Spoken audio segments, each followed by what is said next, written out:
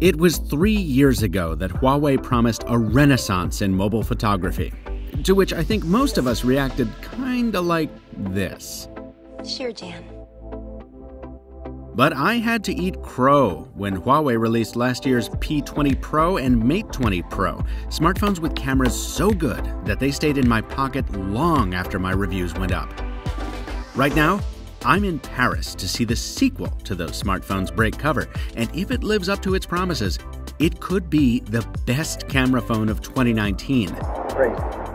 I'm Mr. Mobile, and this is a first look at the Huawei P30 Pro, sponsored by dbrand.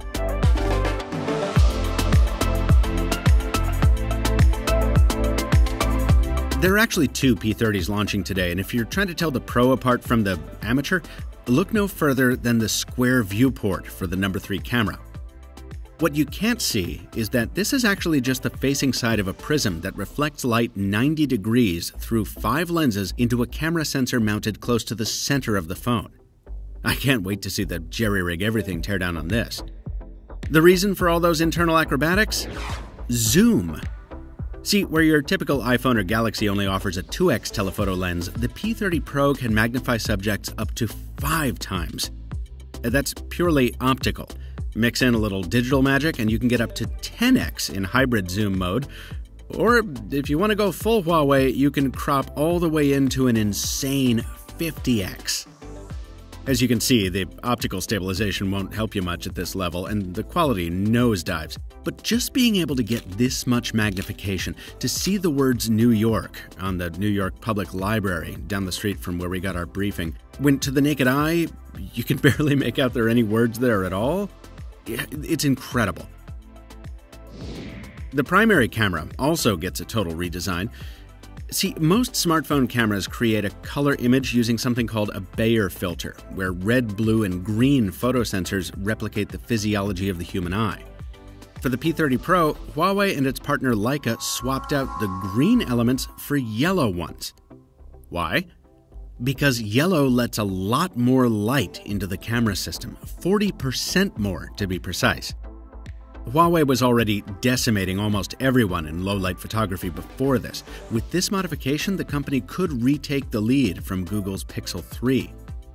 By the way, some of these photo samples came from my friends at Techno Buffalo. If you want to see more, I'll link you to them in the comments. Longtime viewers will not be surprised to hear that the third camera is my favorite. It's an ultra-wide-angle shooter similar to the one from the Mate 20 Pro, with a field of view greater than 120 degrees, so you can capture everything in front of you, or push in to as close as 2.5 centimeters for a macro shot of a tiny subject. Unlike the other two cameras, there's no optical stabilization on this one, and the jury is still out about wide-angle video. If you recall from the Mate 20 Pro, the frame rates suffered quite a bit when rolling with the wide-angle camera, so let's keep our optimism cautious. And while we're coming down from the spec high, I want to say that Huawei calling this the first Leica quad camera requires a generous interpretation of the term camera.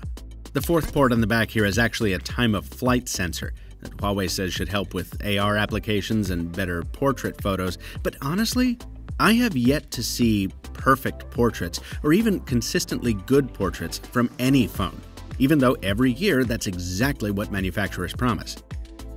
Also remaining to be tested in the full review, video super zoom and AI HDR+. The latter, though, is promised to function on the new 32-megapixel selfie camera as well, which after making a few stupid faces at it, I can say appears to correct the softening problem of last year. I'll be taking pictures with this thing for a few days in Paris. Follow me on Instagram for live impressions, more stupid faces, and even a peek behind the curtain at what it takes to record VO in a hotel room. It ain't pretty. Okay, by now someone's already commented complaining about how there's more to a phone than a camera. So let's hit up the rest of the P30 Pro. Plenty of features have come over from the Mate 20 Pro, and by and large, that's good news. The giant 4200 mAh battery, wireless charging, and also wireless reverse charging.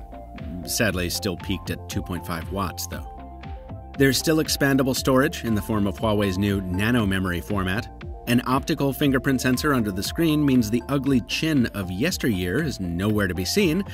And on the other side of the display, up here, Huawei also shrank the notch by omitting the earpiece. That's right, there's no earpiece at all. We've seen this tech before from LG and Xiaomi. Usually it means the phone vibrates the display to stand in as a speaker. I'll have to reserve judgment until I'm able to make a phone call on it, but I've never heard an acoustic display sound as good as a dedicated earpiece, so we'll see. I'm not going to talk about these gorgeous casing colors because, well, you've been looking at them this whole time anyway, right? So let me instead touch on display and software before we get out of here. The former is taller by 100 pixels and sticks to FHD Plus instead of trying for more sharpness, which should help the phone keep up Huawei's reputation for excellent battery life. Also helping with that is the company's a custom interpretation of Android, EMUI 9.1. Look, I'm probably never going to be into the look and feel of this software, but more important than the looks, Huawei has changed the file system underneath for the second time in 3 years. Why? Well, to achieve a claimed 20% faster read performance, which should help the P30 Pro respond to touches and launch apps faster.